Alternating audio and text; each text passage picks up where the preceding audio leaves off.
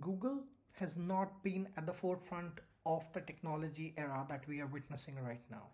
The, it was probably late to the AI models discussion where the Gemini series of model, or what started with Bard, was not the top two contenders most of the time. I think we have seen ChatGPT and Anthropic Claude going head to head, and Gemini was somewhere present, but haven't seen a lot of appreciation and praises for it.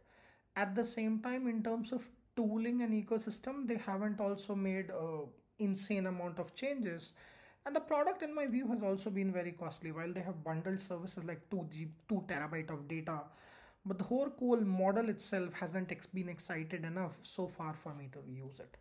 I'm probably looking to switch and give it a try because I kind of keep spinning and experimenting with different LLMs. So what they have done is they have bought in a new LLM, but in not just a new LLM, which is Gemini 2.0 or Gemini 2.0.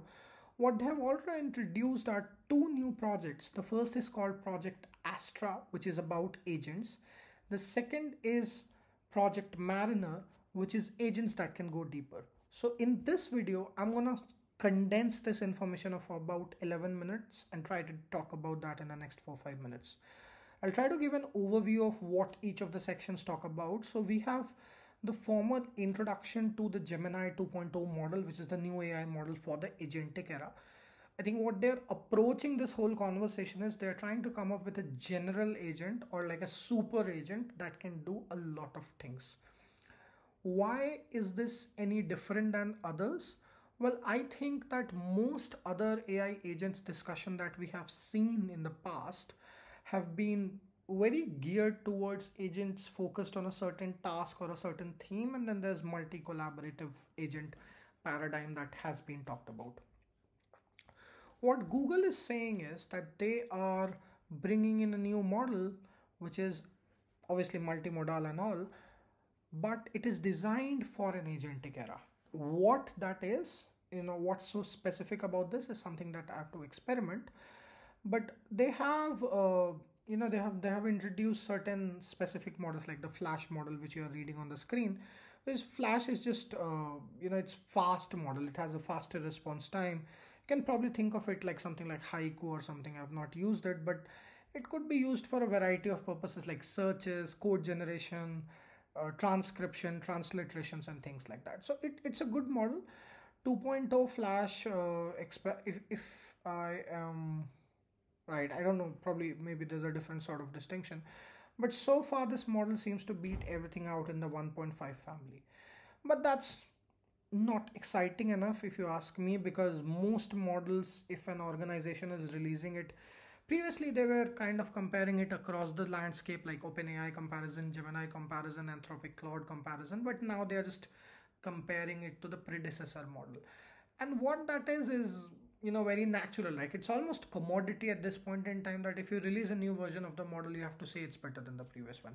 At this point, I don't even look at all of these benchmarks, because these benchmarks are just I think the whole LLM space have overgrown these benchmarks, and we are carrying forward some of these benchmarks for a pointless reason. I think, like, for example, MMLU Pro, certain new, I think, benchmarks are needed, and there's an Apple paper which I talked about where Apple has clearly called this out, that a lot of the reasoning and the data underlying all of these matrices is just is not the best way to approach this. But anyway, I'll move forward. So what they're trying to talk about with Flash and Project Astra essentially is, Astra is like, you have agents that can do multimodal understanding of the real world. So you have access to Google search, you have Lens, Map, etc. And all of this, the understanding is Gemini is very deeply integrated into the whole Android ecosystem technically. So it can have dialogues in different languages, it will have better memory, it will have improved latency. Now what I see is the workings of a Siri-like interface. Of course, Siri with Apple Intelligence, I have not tried and I'm not hearing great reviews about it. But this sounds very much similar. Where have we learned and listened about this? It's that. However, the second part was more convincing for me and very, very interesting. Project Mariner is an early research prototype, and when anybody uses use the word research and prototype in the same sentence, you have to be a little cautious as to the state of technology and what it can do. But the idea is that they're saying this is exploring the futures of human agent interaction starting with your browser. Under the hood, this is a Chrome extension that can complete tasks for you.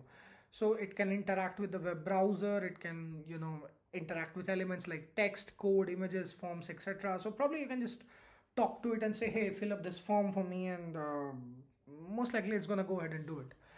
Something like that. So they have achieved a lot of real world web tasks. I don't know what real world refers to. Again, these benchmarks are just, I'm not super fond of these benchmarks. But these capabilities sound very similar to what Claude started with doing, which is the screen control feature and all that. Obviously, there's a lot of safety and security that has to be built on this. But this kind of overview capability, like, the ability to give agents just see what's happening in the computer, that's pretty powerful.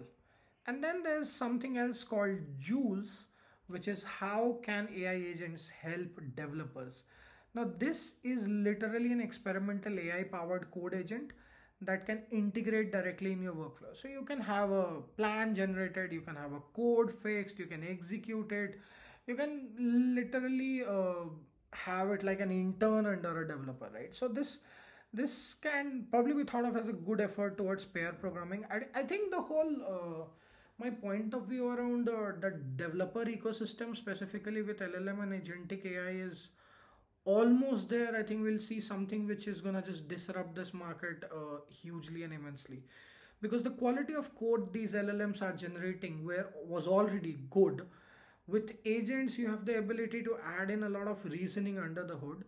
So, and with a lot of tools like search and all, you can further look up the internet in terms of knowledge bases and all that. So it will not be very far when will we see code development getting fundamentally changed. How far? I don't know. I don't have a point of view. Uh, Agents in games and other domains, I'm not gonna touch upon this because I think I think I just read somebody that there's a variant or something for Stockfish where they have built it on transformer models. I don't know. People are trying to build LLM for chess. I don't like it.